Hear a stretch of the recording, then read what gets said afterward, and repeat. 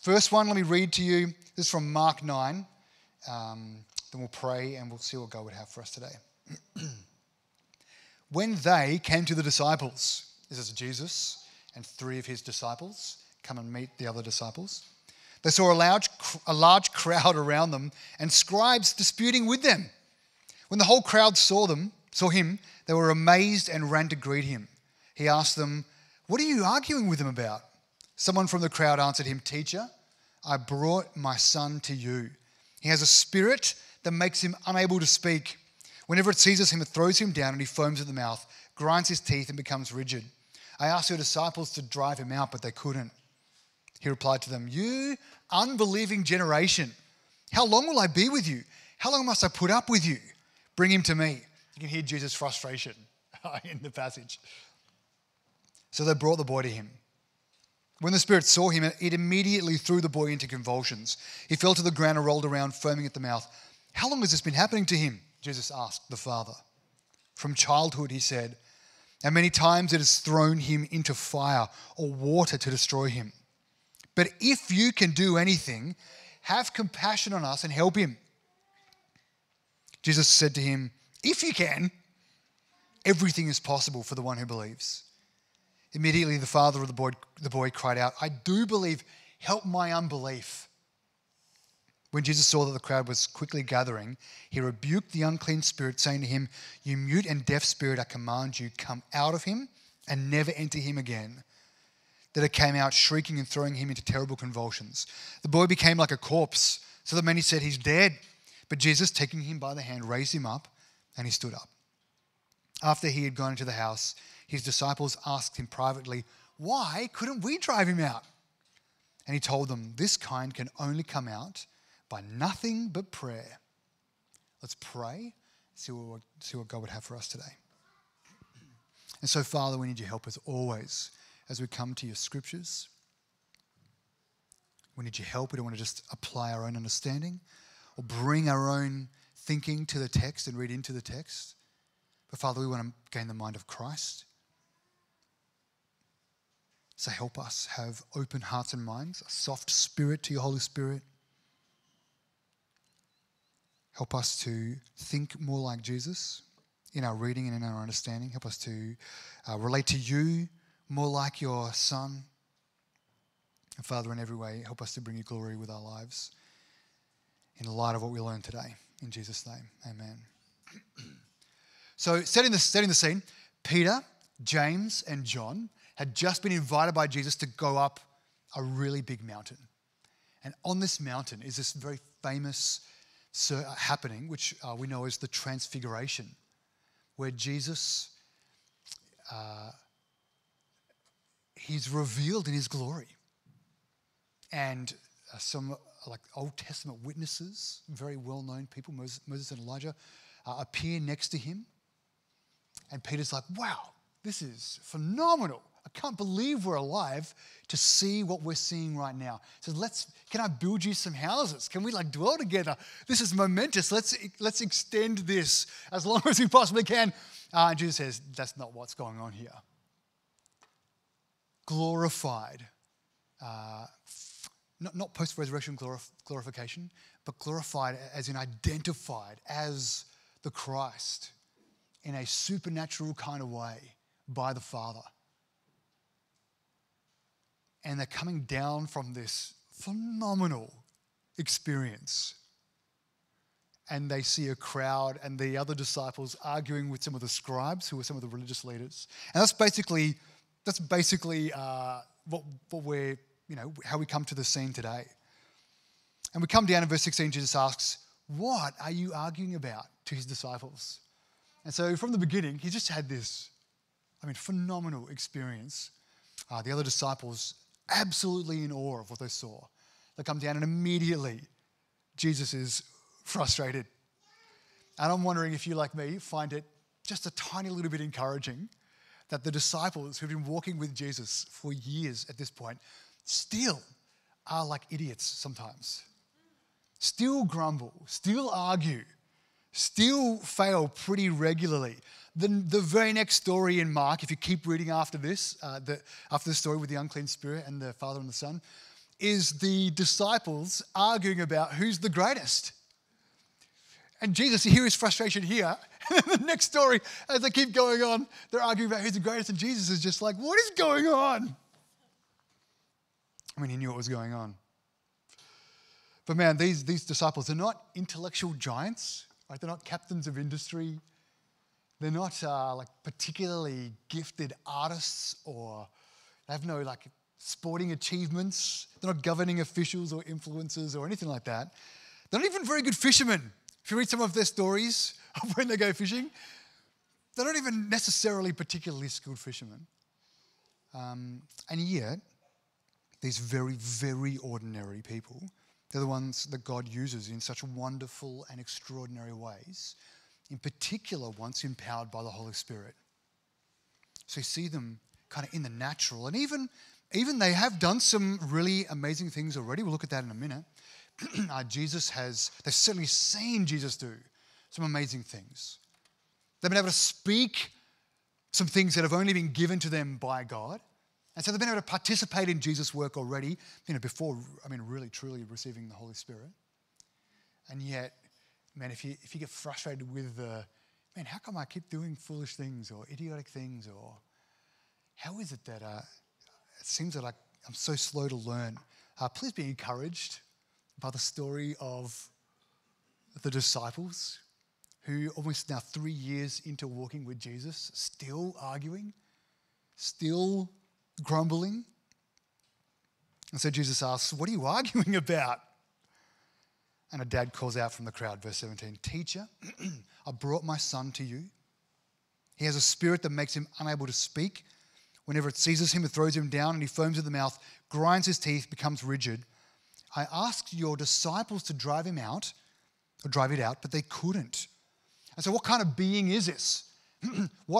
So the father has a son who is being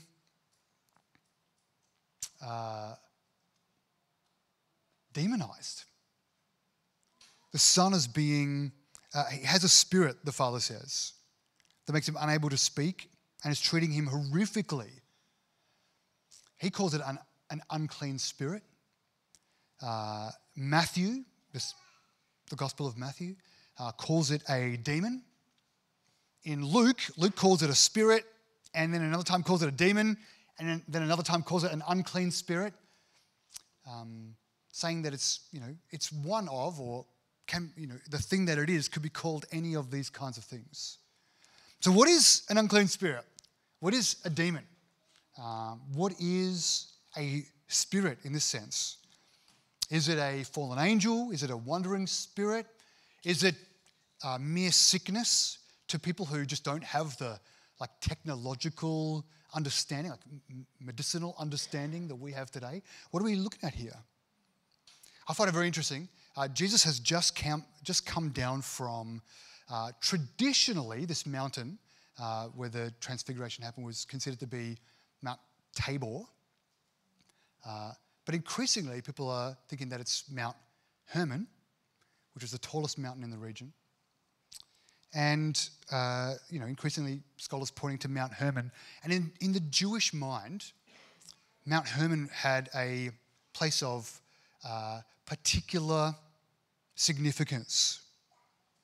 It was a place that some considered to be ground zero of the rebellion against Yahweh of some of the heavenly hosts, some of those spiritual beings who didn't stay in their God-given places of authority, but rather rebelled against God. It's not one of the books of the Bible, but it is a book that the Jewish people had in the time of Jesus that is actually quoted by some of the other authors of Scripture. So it was a book that we don't necessarily view as Scripture, or we don't view as Scripture, but that the Scripture writers and the people in the day of Jesus certainly would have been aware of. It would have kind of loomed large in their thinking as Jewish people. That Jesus had just gone onto this mountain, the scene of, in their minds at least, great spiritual rebellion, and he comes down, and on that mountain, Jesus has this moment of being revealed, at least, in his glory. like stamping his authority in the very place in the minds of the Jewish people of spiritual rebellion. Jesus stamps his spiritual authority.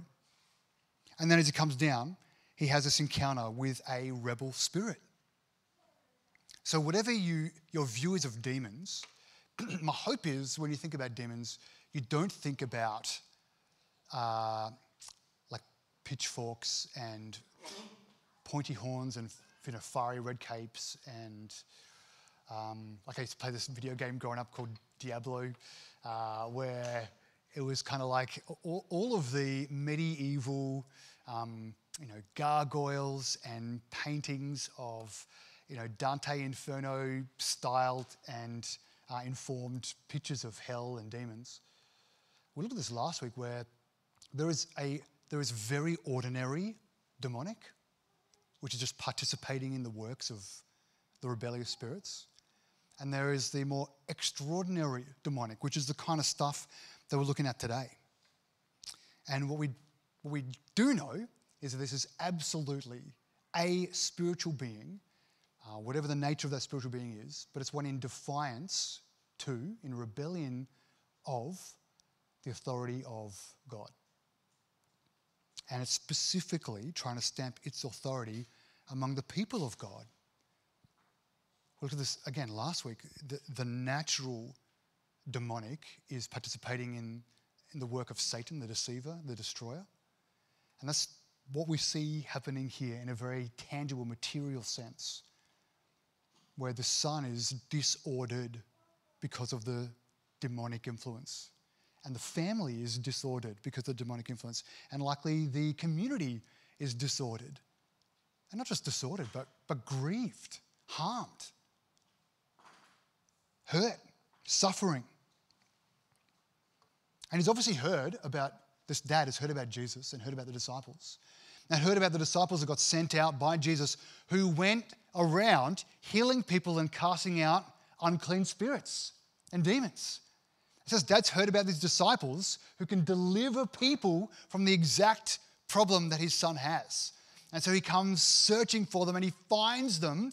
He's like, I found you guys who, if you read a little bit earlier in Mark, were sent out by Jesus, were given authority and go out and do these kinds of things. And they can't do it. So Jesus comes down, after stepping his authority comes down, disciples are there, they couldn't do it, and the dad yells out, they couldn't do it. And Jesus is frustrated again. Verse 19, he replied to them, you unbelieving generation. I don't think he's directing this at the dad, because the dad has come to him.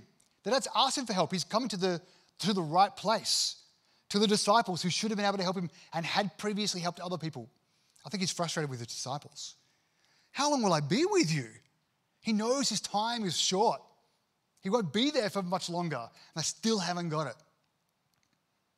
How long must I put up with you, he says. Bring them to me.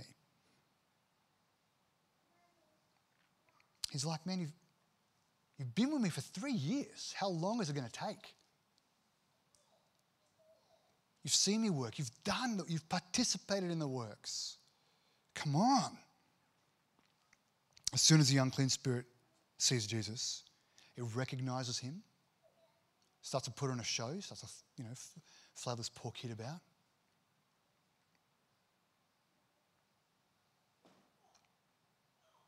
The dad tells Jesus it's been happening since he was a boy, throwing him into the water, trying to kill him, throwing him into fire, trying to kill him, preventing him from speaking. So this poor kid, man, couldn't participate in community with others.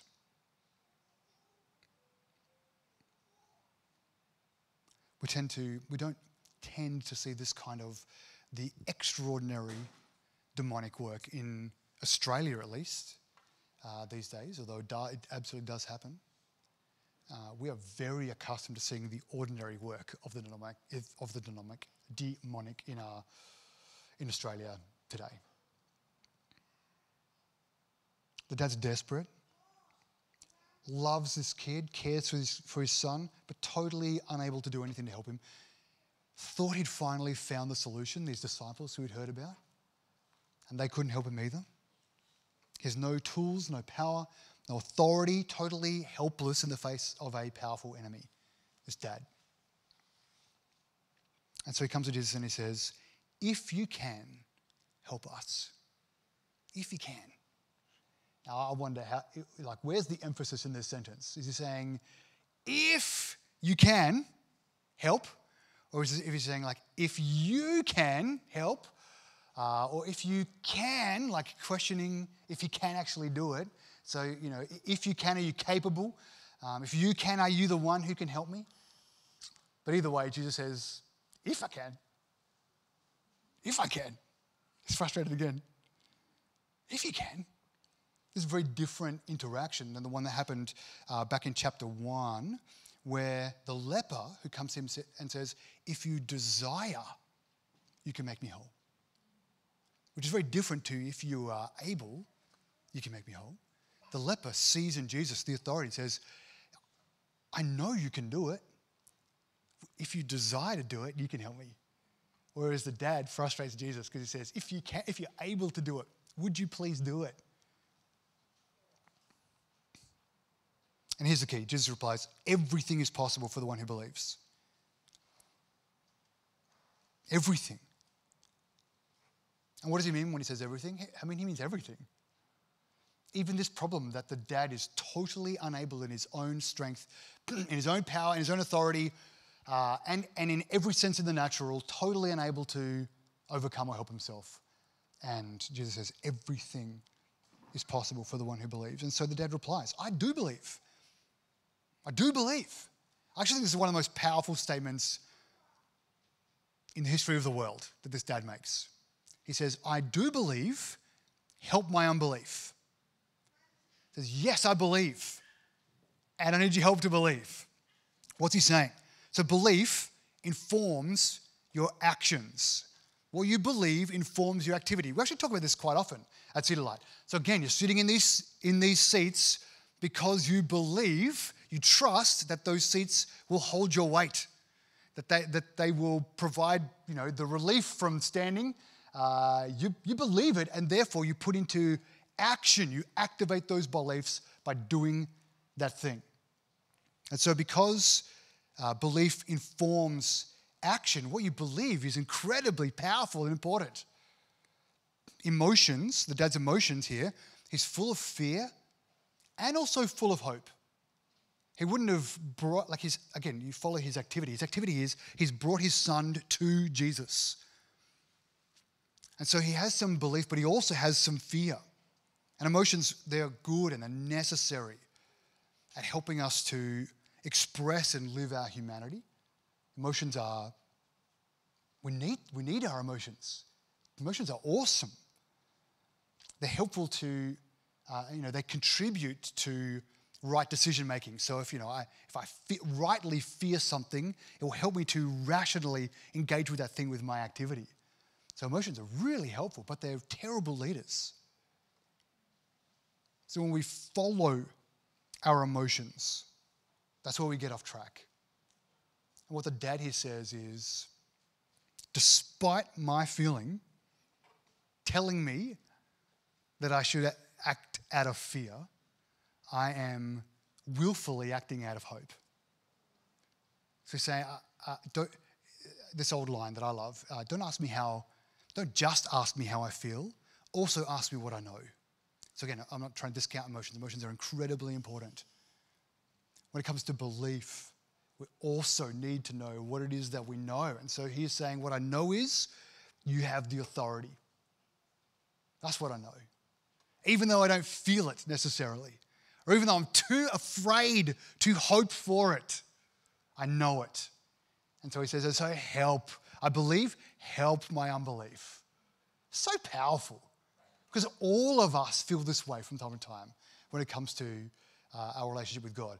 Either when the problem, whether it be a spiritual problem, whether it be a physical problem, whether it be a mental problem, whether it be a relational problem, whether it be a material problem, when those things loom so large or when they're so immediate, or when we feel buried underneath it, it's harder in those times to rightly perceive the authority of Jesus over all of our problems. That everything is possible to him who believes. So it's at those times we need to operate not out of our feelings, but out of what we know to be true and activate our belief. Like put it into action. And this is what the dad does here. I believe, help my unbelief is not a contradictory statement. It's an acknowledgement of who Jesus is and a request to help live in it from the one who can actually do anything. Even though he trusts in Jesus, he needs help to put that trust into action. It's like saying, I do trust that you will do what you say, that you can do it. I trust you. I believe in you. I'm aligning with you. I put my allegiance to you. Even though I don't feel it, I'm going to put it into action because I know it to be true. That's what he's saying. And Jesus responds to this trust, responds to this faith, and he does it. He rebukes the unclean spirit, commands it to go, and the spirit,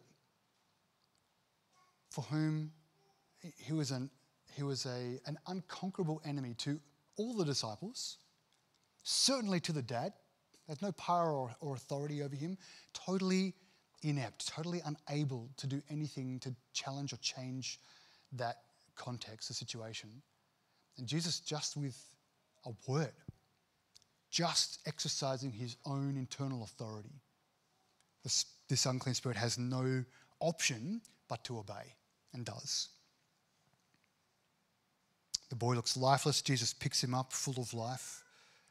The dad, who probably started the day full of hope and probably fear, wondering, will I be able to get to Jesus? I've heard the stories. I've heard the wonderful news of deliverance from this exact kind of thing from others. Would Jesus listen to me? Would Jesus be able to help me? Would he help me? Something the boy had, again, suffered with his entire life. It would have been just normal for the boy and for the dad and for the family. And at the end of the day, the dad takes his son back totally well, totally free. This is a phenomenal encounter with Jesus, where in a very short amount of time we see the kind of freedom that Jesus can bring. Not just the physical healing, although that's really important in this time, but also the underlying spiritual healing this boy desperately needed, and the whole family desperately needed. Jesus wonderfully, lovingly restores the son to health, restores the relationship, like the barrier of relationship between the father and the son that they would have had because of the way that this spiritual oppression was manifesting physically in the boy being unable to speak.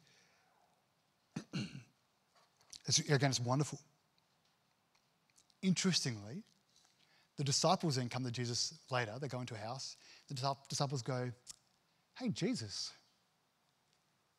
before the unclean spirits would listen to us and they'd go and we rebuke them, how come this one didn't? What's different? What's the story? If you read earlier, they had been given authority over unclean spirits. They were sent out by Jesus and exercised that authority, and they come back saying, wow, this is amazing. You know, the one where Jesus says, well, don't celebrate that the demons are subject to you. Celebrate that your name's written in the book of life. Don't celebrate that you got this power. Celebrate that you know the Father. In Matthew's gospel, he recounts Jesus responding to the disciples by telling them they couldn't drive out the unclean spirit because of their little faith, because of their unbelief. So in that moment, they didn't trust Jesus. They weren't standing in their delegated authority. Rather, they were trying to do the things, the process, the material things, like the algorithm that they had used before. They were trusting their process. They weren't trusting in where their power came from. And so they were unable to do it because of their unbelief, Jesus says. Remember, Jesus just said to the dad, everything's possible to him who believes. Like to put into action right belief. Everything is possible for that guy. And these guys who had done it before couldn't do it this time. Jesus says, because you didn't believe. You weren't putting into practice what you know to be true. You were trying to go through the motions of what you'd done before. You're trusting in your abilities trusting in the process rather than trusting in the power from him. They were functioning in the natural against things in the supernatural, and Jesus says that doesn't work. I fear, because we are surrounded by the ordinary demonic, but don't see much of this extraordinary demonic, that we totally forget that we're at war in the spiritual sense. We totally neglect that side of things. And so what we do is we actually get into process, and process starts to work. Okay, if I do this, then this is the result. And therefore we just kind of build our lives algorithmically and kind of build a house which totally excludes where our supernatural power comes from. And we learn, we can do things this way. And even if initially they are birthed supernaturally, or from the trust we have in Jesus, and we step out and we do things in faith or in belief or in trust of Jesus, and we see Jesus kind of radically, powerfully move, the next time we don't go back to the source of our trust and power, we go to, what do? Let's do that again, because that's what worked. And this is what the disciples do, and it doesn't work. Jesus says it doesn't work. You can't fight spiritual battles with material or worldly weapons. He says this kind only comes out by prayer. Well, Paul writes to the Ephesian church about this kind of spiritual battle. This is what he says. As part of this will be probably very familiar to you. Perhaps what comes before and after may be less familiar. This is what he says. He says, finally, so this is the end of his letter, as a great reminder to the Ephesian church. Finally, be strengthened by the Lord, by his vast strength. Where does our strength come from? Where does our power come from? It comes from the strength of the Lord. Put on the full armor of God so that you can stand against the schemes of the devil. Interestingly, our kids right now having a party, having just learnt about the armor of God and kind of, in a sense, receiving one as a reward each week for learning about these things. Having a party today, having got the whole armor. Put on the full armor of God so that you can stand against the schemes of the devil. Because the deceiver, the enemy, is at work in the very ordinary, mundane sense and in the extraordinary sense. We need to stand and be strengthened by the Lord's strength in the armor of God in order to stand against his schemes. He goes on, for our struggles are not against flesh and blood, but against the rulers, against the authorities, against the cosmic powers of this darkness, against evil spiritual forces in the heavens. That is a kind of unclean spirit that we're talking about in our passage today in Mark. It's another authority, one who has rebelled against Yahweh's ultimate authority, against the cosmic powers of this darkness, against evil spiritual forces in the heavens.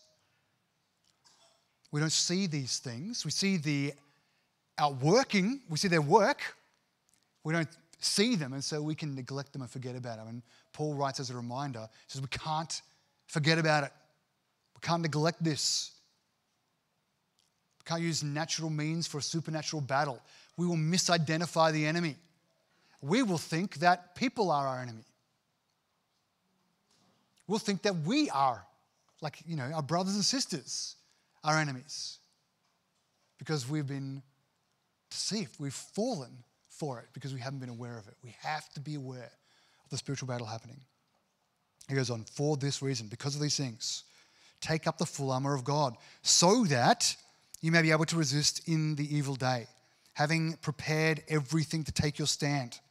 Stand therefore with truth like a belt around your waist, righteousness like armor on your chest, your feet sandaled with readiness for the gospel of peace.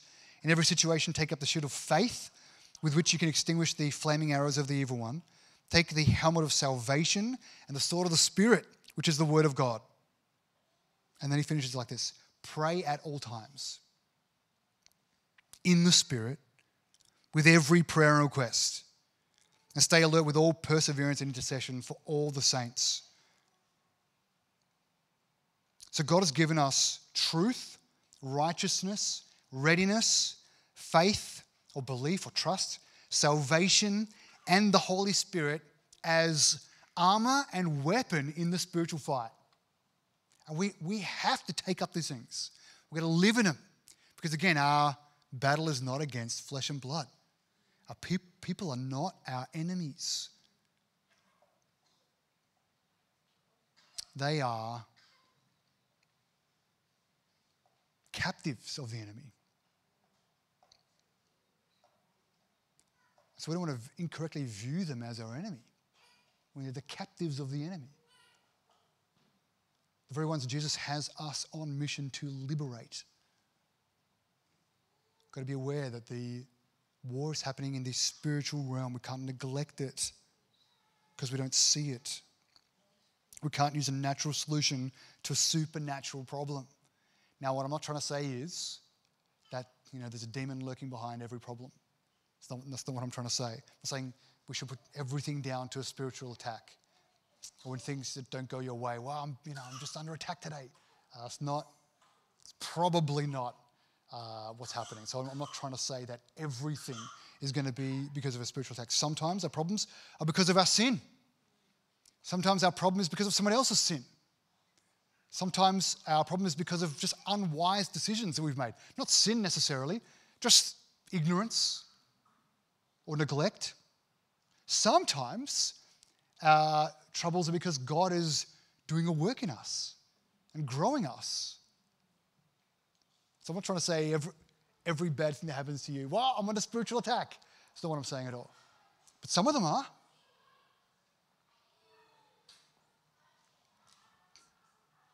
We don't want to fall into the error of, I heard someone say, when in doubt, cast it out. We don't want to do that. What we want to do is we want to use our discernment, the very thing that the disciples failed to do in our text in Mark. They didn't exercise their discernment. They were like, oh, here's a problem. I know how to deal with this problem. I've done it before. I'm just going to go ahead and do it. Using natural weapons in a supernatural battle. Now, how do we do that? How do we exercise our discernment? Paul tells us. Jesus tells us. Paul explains how. He says, again, pray at all times in the Spirit with every prayer and request. So pray for yourself and also pray for all the saints, he says. So pray for your brothers and sisters who are also in the battle. You have to pray for yourself. Again, we're not rushing into a spiritual battle without the armor, without the sword, unprepared, undiscerning. That's foolishness. It's arrogance. It's presumptuous even.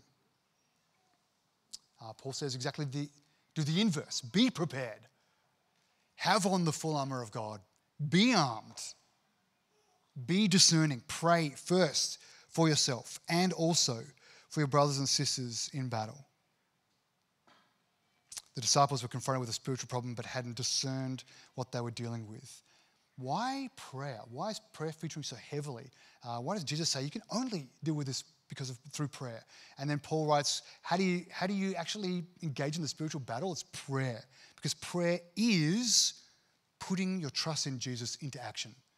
Prayer is putting your belief into action. It's activating your belief is actually what prayer is. Prayer is not just verbalizing your wishes into the air. It's not just hoping in a kind of sense that the world uses the word hope. Prayer is putting into practice the lordship of Christ. So prayer is saying, I don't have the answer, you have the answer. Prayer is saying, I don't know, you know. Prayer might even be saying, I think I know, but I want to act according to your wisdom, not my best ideas. That's what prayer does. Prayer is putting ourselves in our place. I don't mean that in an insulting kind of way. I mean that in a glorious kind of way. Prayer is taking ourselves off of the throne of our lives and acknowledging Jesus as the Lord of our lives. Prayer it's not limited to these things, but it does all of these things. Prayer is, in a sense, impractical in that it's not It's not putting my natural effort into the problem first. But in another sense, prayer is incredibly practical. Because when our problem is spiritual, the solution is spiritual, and God has authority over every spirit. And so while it might feel like, well, I'm wasting my time now until I go out and just do it, or prayer is just like, it's the G up, it's the charge up, and then I actually go and solve my problems. I've got to reorient our understanding about prayer. And prayer is the key to the battle. It's the first step. It's the continuing step. It's the follow through. It's the praying always. Prayer is spending time with God, knowing Him deeper, submitting to Him more fully, helps us to learn His voice, helps us to understand Him, become more like Him. And in today's encounter, when the dad and the son met Jesus, the dad prays. That's what the dad's doing. He is praying. He goes to King Jesus, the higher authority. And he says, I have a problem. So he goes to the one who has authority over his problem. And Jesus responds to his prayer, his faithful prayer, his trust-filled prayer,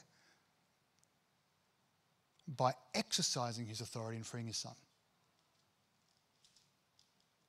So when you start to think about what is prayer, I mean, this is an example of prayer. It's going to King Jesus and submitting to him, and acknowledging him as the Lord with authority over our problems, and saying, here is my problem.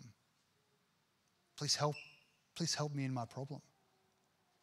That's prayer. That's what the dad does. That's what we do. We who put our faith in Jesus, we put our trust in him, we believe in him. That's what it means to believe in him. It means just like you trust that the chair will hold your weight, we trust that Jesus has the power and the ability and the desire to do the things that he says he's going to do. And he proves faithful time and time and time again. And so we give him our trust, we give him our allegiance, we go to him with our problems, and he loves to hear from us in prayer. Prayer's not just some magical, mystical conversation. There are no secret combination of words that you can unlock some magic power. It's not what prayer is. Prayer is just like what this dad does. It's just going to King Jesus. It's because he's the king, because he has the authority, and saying, please, would you act in your authority and help? That's what prayer is. We can do this every day. We go to the king. Every day we go to him and say, here is my problem. I trust you. What does it look like for you to put your trust in Jesus with your present circumstance? Man, we need to be praying so that we can, again, gain the mind of Christ, but also ask him for wisdom to discern, what is this problem that I'm dealing with? Is this just a physical problem? Is this just a mental problem? Is this a psychological problem? Is this a combination of those problems? Is this a spiritual problem or a combination of all of those problems? Is this a spiritual problem that's manifesting as a physical problem? Is this a relational problem? Or have we succumbed to the enemy quietly at work in the ordinary demonic? We need discernment. So we must pray, we must ask. Our enemy isn't flesh and blood, so we can't reason or work or strategize or wish our way to victory over it. We can only go to the one who has authority over everything, the one who says, to the one who believes everything is possible. Man, that's the promise and the hope that we stand in. Not the end of our problem, but that Jesus has the authority and we are in him. It's the most wonderful thing. This is such a phenomenal encounter with Jesus, both from the perspective of the Father, certainly the Son, but then also from the disciples, who we should probably be most relating with in this story, where we grumble because we forget we're walking with the King. and we fail and falter because we forget that we're walking with the King. We try to do things in our own strength, in our own power, forgetting that He is right there with us and has gifted us, imputed to us even sonship, daughterhood, His Holy Spirit to empower us to do those things that He is calling us to win every battle. And winning every battle doesn't look like, every light turns green, all my circumstances become easy. But it looks like walking with our King Jesus forever. And that's a wonderful, wonderful promise. Okay, in our discipleship groups this week, we're going to put into practice our discernment. I'm going to pray for ourselves and for each other. What I'm really keen for us to do this week especially, but also going forward, is to try to, open up our eyes to not just see the things in the natural like we are predisposed to do, but to see things also in that spiritual sense so that we don't keep trying to fight spiritual battles with physical and material means. We go to King Jesus, who has authority over all of them. Let's pray together. Father, I want to thank you for these words. Thank you for your scriptures. Thank you for your goodness and your kindness to us in Jesus.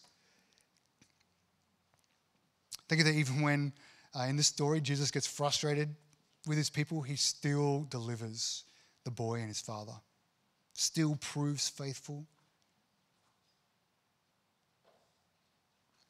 And Father, for each of us in our circumstances, with our problems, for whatever the cause of those problems, Lord, we look to you. We seek you first and above everything else because you are the one who can help. We trust in you. We put all of our hope in you. All of our eggs are in the one basket, Lord. We trust you, and so we don't say if you're able, help. We know we've seen it over and over and over again as you've responded to putting belief in action, our faith, our requests, our prayers as we come to you and acknowledge you as King and put before you those things that are happening in our lives. We've seen you time and time again deliver us from these things. And so we ask again, Lord, we say you are able, we know it. And so we ask, please act. Help us to discern when we're fighting the spiritual battle. Help us to fight with the spiritual tools you've given us. Truth, righteousness, faith, salvation. Father God, that we'd fight with your sword, the Word of God. That we know that ultimately you're the victor. You're the one who's won every battle you've ever fought. And so we want to thank you that you have brought us into union with you, the victor, made us victorious with you, so that we are more than conquerors. Even in our trials and in our suffering and in our struggles and in persecution, we are already more than conquerors because we're in you. And Lord, help us with our own battles, but also when we're praying for our brothers and our sisters, Lord, help us to be there for them as well. And Lord, show your glory. Do your work, exercise your authority. Be glorified in all the earth. Hasten the day when Jesus returns and makes all things new. We pray this in Jesus' name and for his sake, amen.